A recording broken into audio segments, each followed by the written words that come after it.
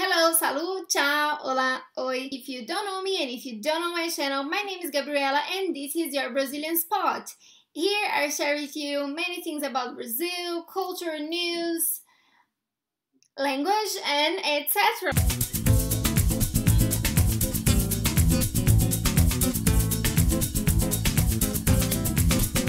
Okay, everyone tells to Brazilians, oh, you are Brazilian. Do you speak Spanish?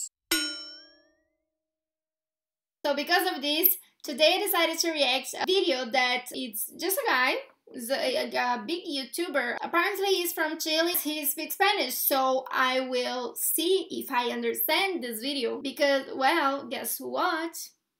In Brazil, we don't speak Spanish. So let's see if I will understand something, if I will understand maybe everything, or if I will not understand anything, which is possible. Let's see what's gonna happen. So this is a video of, partes físicas que solo el 5% de las personas tiene. I think that's how you speak, probably.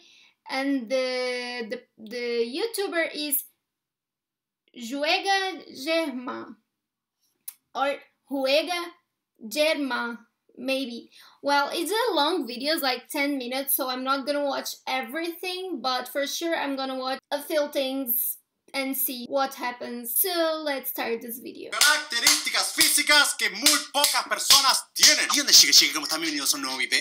Hoy, como dije, vamos a ver un montón de imágenes de personas que tienen partes del cuerpo que... I understood características físicas que personas tienen. Solamente una parte muy pequeña de la humanidad tiene. O sea, son personas increíblemente especiales. Pero antes te quiero recordar que puedes escuchar Tregua, mi canción. Te dejo el link ahí en la descripción, ahí te lo dejo. Te paso el dato, un datazo perturbador. Y empezamos por la primera. Al parecer, si uno pone la mano así, si uno como que arruga la mano, puedes ver que hay un montón de líneas por ahí, por allá. Lo común o normal, entre comillas, sería tener una línea por acá, luego otra. So it's like Portuguese, línea por allí, por acá. I understand because it's like right there, right here, like ali, we would say the same in Portuguese. So it's quite similar, some things. En el mundo hay 5% de personas que tienen un agujero en la oreja. O sea, como podemos ver en esta parte de la oreja, tenemos un pequeño orificio que... In this case, I can understand because he's showing that apparently it's a hole, but I wouldn't know if there was like no image.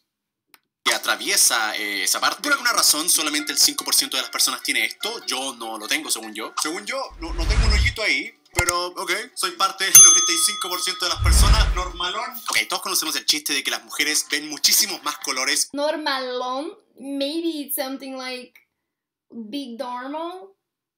You tell me, whoever speaks Spanish and is watching this, normalón is like big normal or normalzão, we would say in Portuguese. So I think it's something quite similar, but I'm not sure if it's the same thing. Es que los hombres, o sea, un hombre ve un color y dice, eso es rojo. Pero una mujer te dice, no, eso no es un rojo, es un rojo vino. Pero al parecer hay un montón... Rojo is red or purple? That's a question. Answer me. If we think like in the similarity with Portuguese, then would be like purple, because we say roxo in Portuguese. But I think, for some reason, I think maybe it's red. De personas que sí puede ver muchos más colores que lo que las personas... O sea, en vez de poder hacer esto, es un solo hueso que va desde aquí hasta la punta. O sea, literalmente no pueden hacer esto, tienen que vivir toda su vida con el pulgar así. O sea, imagínense poder agarrar cosas... Vivir toda su vida, so we would say viver toda su vida, so live your whole life. Sin poder doblar el pulgar. O sea, tendrías que agarrarlo... O sea, agarrarlo. O sea, se puede, ¿no? No es lo más difícil del mundo, pero sí, ayuda el hecho de que se pueda doblar ahí, ¿no? Siguiendo con los pulgares, hay personas que nacen sin ningún pulgar. Eso no quiere decir que no nazcan con 5 dedos. Pulgar. O sea, efectivamente nacen con...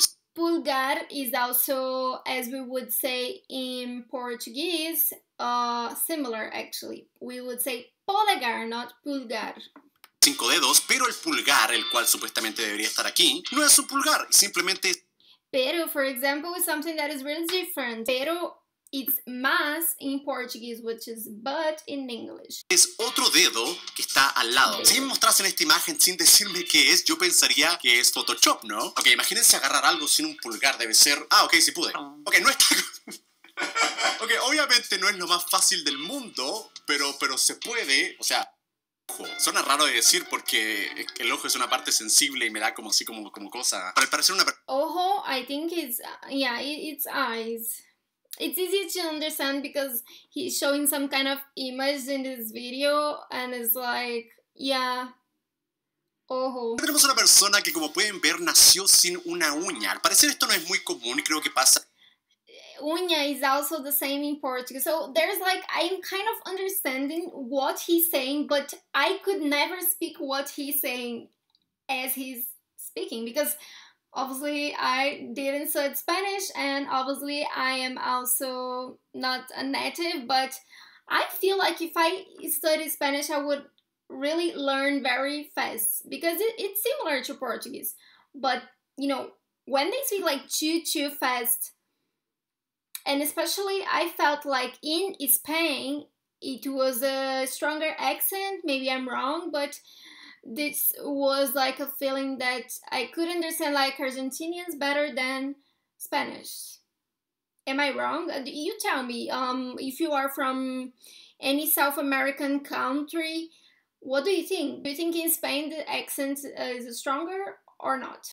En casos aislados, pero esta persona nació sin una uña en el dedo índice. Como esta persona tiene un buen sentido del humor, se puso un par de ojitos ahí y parece un gusanito ahí con ojos y todo bien bonito. Se parece a este. I feel like everything that you say ojitos or like hitos in Spanish for us in Portuguese would be like iños. So you say ojitos, we would say olhinhos, you know. A ver, acá tenemos a un hombre que tiene la mitad del bigote blanco, luego tiene las cejas y las pestañas también blanco. That was something interesting because actually he said blanco and it's something like the B and V thing. It's very confusing, you know. Like some of my friends, they call me Gabriela. And I think I wouldn't get used with this unless I study for a long time. Piel o algo así, en la mitad de los dedos. O sea, como pueden ver aquí empieza la separación de estos dos dedos, empieza esta para acá, y estos dos empiezan mucho más arriba. Esta persona, como para jugar con lo que tiene ahí, se hizo un tatuaje de indicaciones de dónde cortar. Está chistoso, o sea, me gusta que esta persona se... This one I know, he said empezan, it's to start, right? I've learned this somehow. I don't know how. Maybe it's, you know, that there are a lot of series on Netflix right now that are Spanish, so it's quite good, you know, to listen the language, even though it's confusing for me because I am like studying Italian and French right now. It would be like very confusing to learn a third language, but it's kind of good to listen, you know. I like to be used with the language. Okay guys, so what can I say after this video? Well, no, I don't speak Spanish. Still, but I can understand some Spanish. This is a reality. It's a similar language, but Brazil, in fact, is the only country of South America that do not speak Spanish. And it's not even our second language. We kind of see some things in the elementary school, but it's not really always, you know, like it's not everyone. And it's like, for me, I cannot speak Spanish. If I need to speak Spanish, I will be like, something that I do with friends that I met from Chile or Argentina is that we speak what we call portuñol. We just mix both languages and we understand each other. But for example, if I have a common language with the person, as for example I do with my Spanish friend, then I prefer she speaks English with me, and that's better. I prefer just to speak English because I feel much more confident. I want to learn Spanish someday though. I think it'll be easy to learn. If you enjoyed this video, then don't forget to subscribe and like the video. And thank you very much for watching this video. Ciao, ciao!